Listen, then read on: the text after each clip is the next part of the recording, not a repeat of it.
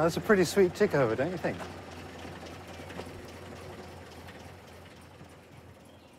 I like the concept of wearing in rather than wearing out. You like to create something where the emotional relationship is more satisfying over time, and that you may not worry about it or think about it very clearly, and people don't sort of, you know, have a strong, they don't have to have a strong love relationship with their things, but they should grow sort of a little more fond of them, perhaps, over time.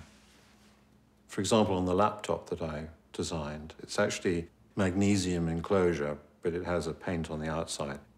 And when it gets dinged, you know, if it's dropped and a bit of paint chips off and you see some of the magnesium showing through, somehow it feels better because of that.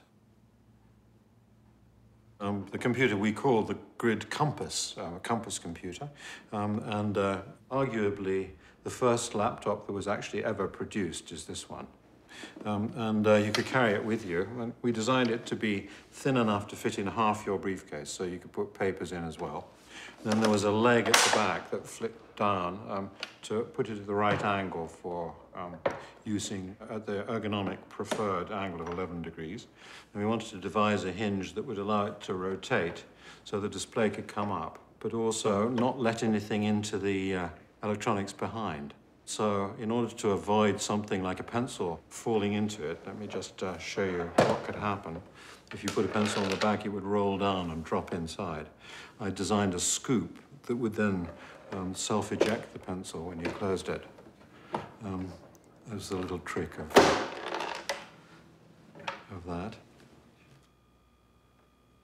When I got the first working prototype, I took the machine home, you know, really thrilled about wanting to use it myself.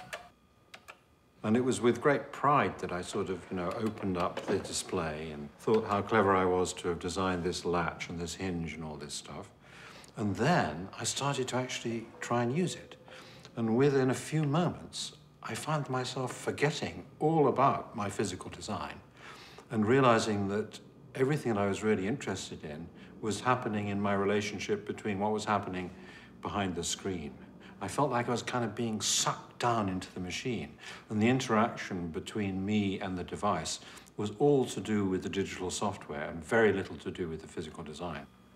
And that made me realize that if I was going to truly design the whole experience, I would really have to learn how to design this software stuff.